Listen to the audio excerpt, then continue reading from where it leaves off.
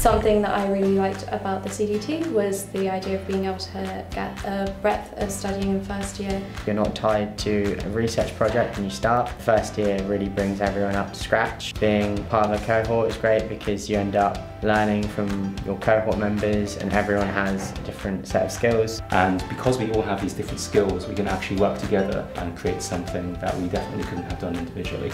We are not only in Bristol, we are sometimes travelling to Sussex, sometimes to Cambridge. During the first year of the CDT, every year goes on an industrial visit. In our year, we got to go to California and we got to visit some really big names in sort of quantum technologies. Actually meeting companies which are receiving millions of dollars of investment in order to try and develop technology using this physics is really exciting. The clean rooms at Bristol are world class and it was amazing to be able to learn how to use this equipment. I've enjoyed being in the lab a lot more than I expected to, actually having come from a lot more theoretical background.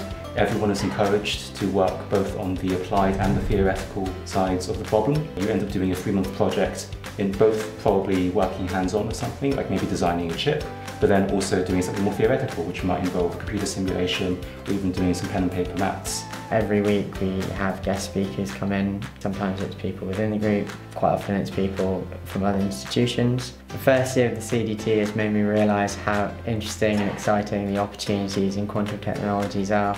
If you're interested in this interdisciplinary approach to a really interesting subject where you're bringing in the physics, the maths, the computer science, the engineering. And I would recommend this program to anyone interested in quantum technology.